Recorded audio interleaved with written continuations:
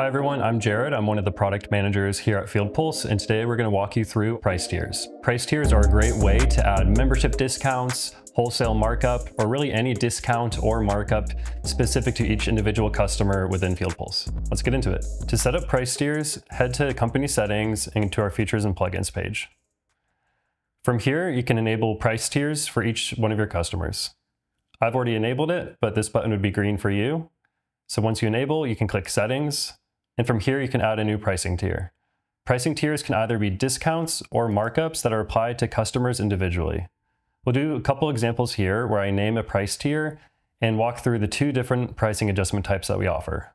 For this one, I'll just call it Sample Discount. We offer flat markup or discount price adjustments or item price range adjustments. For the first one, it's a simple flat markup or discount. For instance, if I want to offer a 10% discount for a customer who's on the sample discount pricing tier, I would simply type in the value that I want. So in this instance, sample discount applies a 10% discount for all products based on the unit price for a product. If I wanted, I could adjust this to a markup. So a use case for this might be if you have a wholesale recommendation from your supplier or an MSRP list price markup that you've been recommended to by your supplier or manufacturer. So in this case, I might say, I actually want to mark up for this price tier 10% on the unit cost, so that way I can hit a specific margin.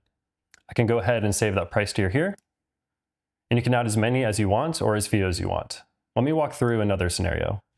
So in this instance, I'll call it Sample 2, and rather than a flat markup or a discount, what we're actually going to want to do is base it on the item price range. So imagine you order products in bulk and there's a certain price margin that you want to offer to your customers, and you have products in between $0 and $100 or $100 to $1,000 and so on and so forth. You might want discount breaks if you order those in bulk or to reward your customers for spending a lot of money. Let's walk through an example.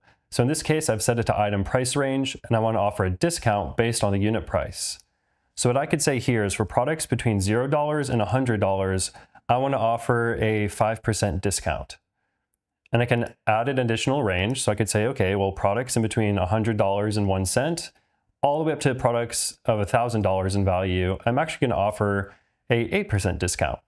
You can add as many price range tiers as you like or as few as you like. I'll go ahead and save one of these and show you what it looks like to apply one of these discounts or markups to a customer profile.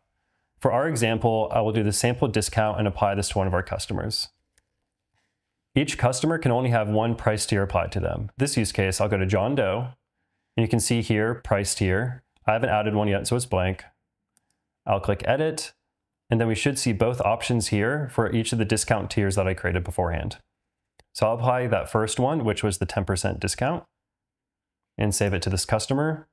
Now for every estimate or invoice I add to this customer, it's automatically going to apply that discount. So let's create an example right here. I'll create an invoice for John Doe, and I'll add a few random items on here. So this one right here is priced at $53.77. That is my standard pricing from the price book or from your item list. But you'll see as soon as I added it, it switched to $45.50 because this customer is on a specific price tier. Now we'll go ahead and save the invoice and they'll be receiving their discount. It works the exact same way for the item price-based ones where it was between $0 and $100. And if it's a markup, it would work the exact same way, but instead of discounting it to 45, it would have increased it to a percentage that you set prior. One other feature we would like to show you is within our invoices and item list, not only can you set the price range in tiers per customer, but you can do it per item. So let's say you have 1,000 items, but there's one in particular that you don't want the discount or the markup to apply to.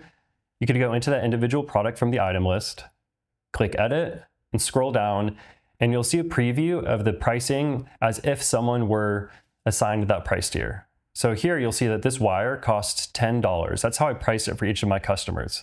And what this is saying is if someone's on Sample 2 price tier, they'll be paying $9.50, or if they're on the other price tier I created called Sample Discount, they'd only be paying $1.20. Now let's say for Sample 2, I actually don't want to discount it. I can click on the arrow and I can override the setting that I configured in company settings based on unit cost or unit price. Again, I could set this to be more than what the default is. So in settings, if I said, hey, everyone on this tier gets 10% off, I could say for this product, they actually get 0% off. So I want it to inherit the default price for this product. Or if I wanted to say they actually get 50% off, I could override that here, click save, save the item, And now for anyone who's on that sample price tier, if they have this product on one of their estimates, invoices, or price books, it will now be overridden with the configuration that I just set here. Thanks for watching our video on price tiers. If you have any questions, you can check our help center and book a demo with one of our team members.